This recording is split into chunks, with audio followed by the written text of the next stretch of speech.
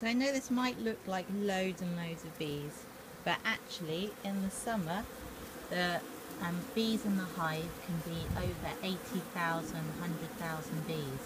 So this little lot that have come out to find this discarded honey that I've put down here, they've got very lucky, but there's not actually that many of them if you consider how big the hive is. And if you have a look at what they're doing, so you'll see that they're sipping the honey off the frame. They're actually doing a really good job at cleaning it up for me.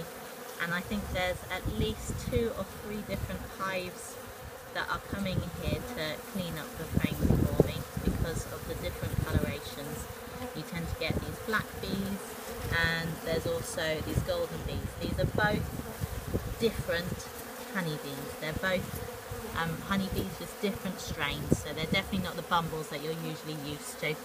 And you can see they're much smaller. If I put my finger somewhere where you can see, there we go, they're much smaller than a bumble.